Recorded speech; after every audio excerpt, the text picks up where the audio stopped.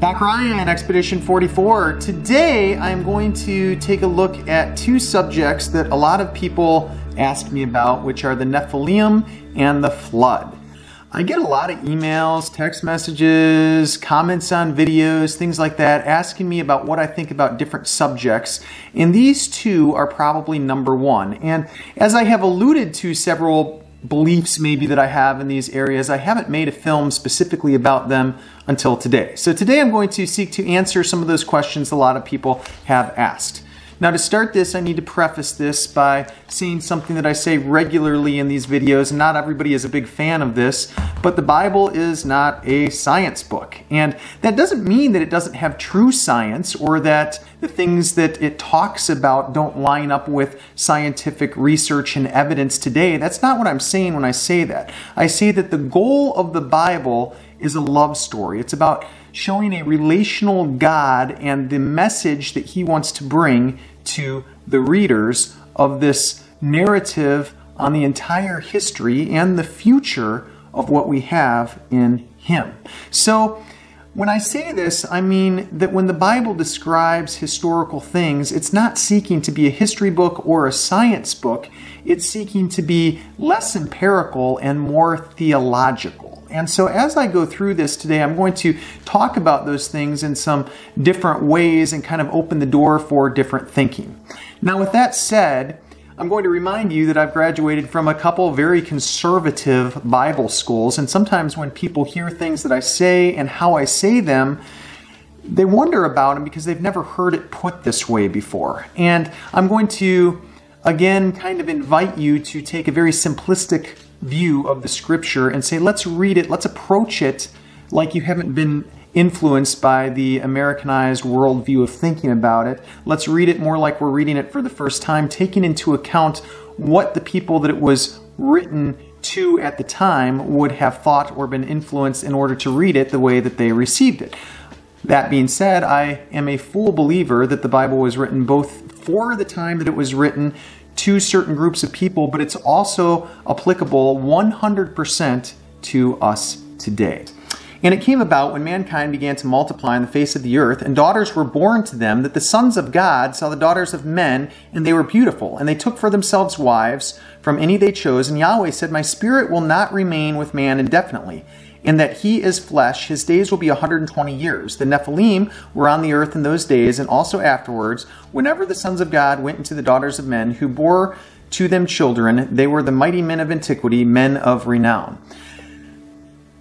We have a couple things here. We have sons of God, which is bene ha-Elohim, and then we also have it kind of referred to maybe at the same time as the Nephilim. And so what are we doing with that? Typically when we hear the term sons of God in the Old Testament, originally that was a term that was a kind of applied to anything that was directly created by the hand of God. So you might put spiritual beings in there, Adam and Eve. If your theology falls that Adam and Eve were the first priests and that there are other men and women created, you would group them into that. Now you have the Nephilim, and there's a lot to be said in names, and so that name kind of refers to the fallen. And so if you take that name, what is it? Well, it's probably a reference to fallen spiritual beings that are going to come down to earth and go in there. So why do we call them men of antiquity or men of renown? It was a way of the Old Testament of saying that they were well known for who they were. And later we hear a reference kind of called giants. So we see that they were great people within the years. And most of us know that Goliath, who David faced, was probably referred to as one of those Nephilim, and he had brothers, and that might have been when David picked up several stones out of the brook, that he wasn't just going to kill Goliath, that he was also going over the other Nephilim, because they kind of became subjects of Canaanites, and Israel was supposed to completely conquer them. And then there's also another play in this of God conquering those fallen spiritual beings that were kind of coming down and taking the form of evil beings. And so there's a lot of this kind of stuff going on, kind of filling the puzzle together. And so we look at that, and that is the best understanding of how we put the Nephilim together with the sons of God and make sense out of it.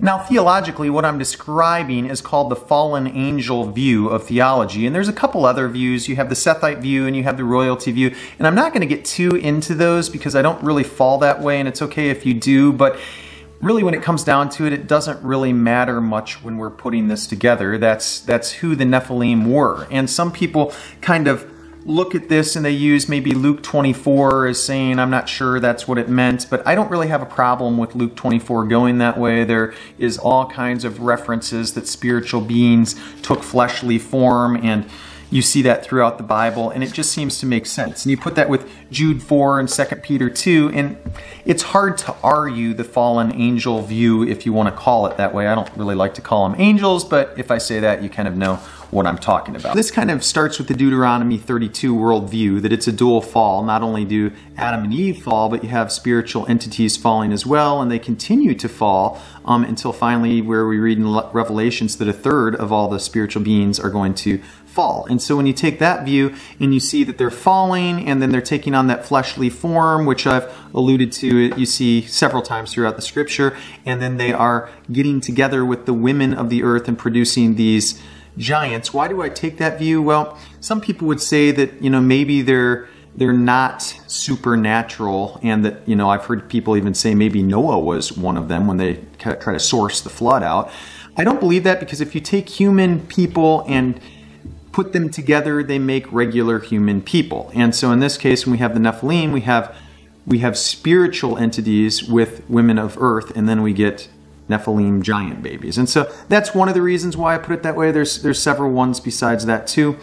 It's also mentioned in some extra biblical sources, and I don't really like to, I think we can do this just from the Bible, but definitely if you look at the book of Enoch, that kind of comes into play, and a lot of people don't like to do that. And I can understand the kind of hesitancy to look at extra biblical sources. There's some really good ones and there's some really bad ones. And so one of the things in the Nephilim that you're going to see is that when we read about them, they're around before the flood and after the flood. And so there's a lot of repercussions that you have to put together between the flood and the Nephilim in order for this to work out and fix itself together. And so we're going to kind of take a look at that. And most people view the flood as a global flood, especially within the more evangelical circles. So it's kind of describing this cleansing of the earth mentality. But then after that, we see that the Nephilim are still there. And so that raises the question, was this a global flood or was it a local flood? Did the Nephilim survive the flood, or what happens? Theologically, how do you put those pieces of the puzzle together to make sense out of all of this?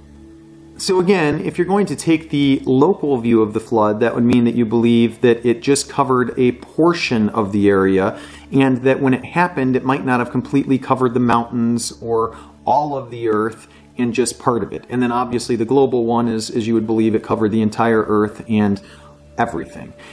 Now, I don't get hung up in this. I actually think there's great support for both sides of the fence here, and so I have some really good theological friends that go both ways on this one.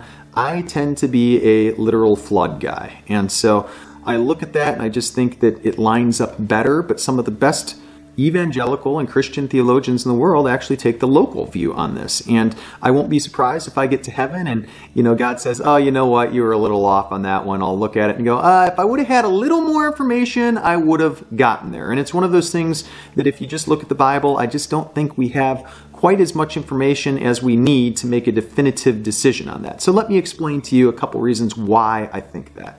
So considering a local flood, most of the Jewish historians and people of that period would have thought that way. So you see this in the writing of Philo and Josephus, and most Jewish rabbis still would take this view today.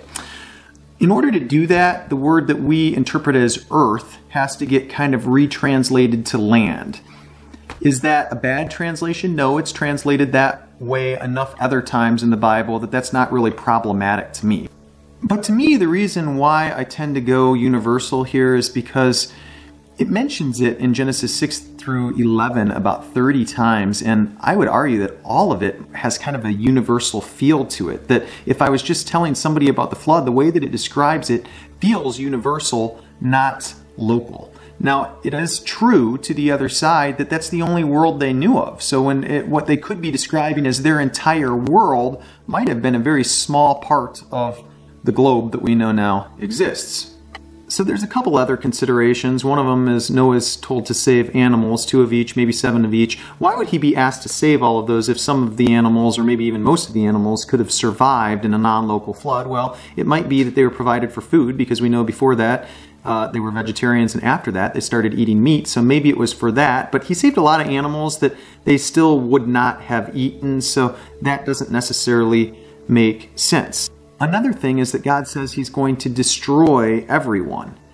If he didn't destroy everyone, if the Nephilim would have made it through the flood, then this wouldn't really seem possible, especially if they were ones that the flood was about judgment and these were ones that he was going to judge. But there's some answers to that, so we'll get there in a second. Then you have worldwide fossils within the rock, and I think that there's a lot of truth to this, that this suggests a major global flood. But again, you could come up with some ideas that might argue this a different way to be more local too. But there are several other references in the Bible. I think when we read Peter and Jesus, that their idea of this flood seems to be global too. So when I'm taking all this into account, I'm kind of open to the local idea, but I just read the Bible as if I were sitting down and reading it and said, what does that sound like?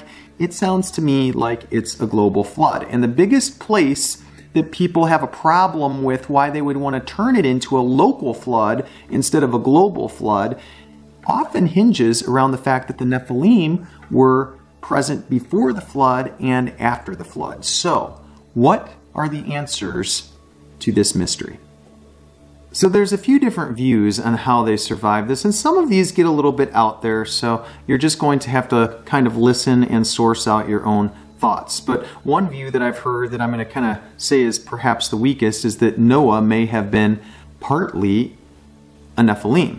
And I kind of throw that out because it just doesn't really make sense to me. If God is trying to get rid of this evilness of the earth, I just can't see Noah being part of that. So that's kind of all I'm going to say there. Another kind of more abstract one is, you might remember when Peter takes some of the disciples up to the Bashan area, and he takes Peter and kind of looks out there, and they're overlooking this thing, and it's kind of was said to be like a bottomless pit, and Jesus was talking about overcoming the spirits, that they would be, once he dies on the cross, they're going to be shackled, let's say. And so some people would believe that as part of the flood was brought upon by God to be supernaturally, that in a similar supernatural power, that the grounds may have been opened and the Nephilim might have escaped through there. And so that's where you see Jesus going to the Bashan area, kind of looking at that and saying, I'm going to overcome this, that it's not going to continue. So it's an interesting idea. I don't really fall in line with it much. The one that I tend to go with more is that if the Nephilim were doing what they were doing before the flood, meaning according to their name, fallen, coming down, and intermixing with women of earth, what's to say that that didn't continue after the flood, especially when we read in Revelations where the angels falling seems to kind of be this continual idea. And so that would probably be the view that to me makes the most sense. The important thing when we take all of this in is that we're open to where God is leading our heart and our mind. And as we explore these topics, I hope that it brings you closer to the character of God and your understanding of what his message is to a broken world and how he wants to get us back into this wonderful relationship with him that started in Eden and ends in a very similar way. He loves us and he wants to have a deep relationship with us. May God bless you.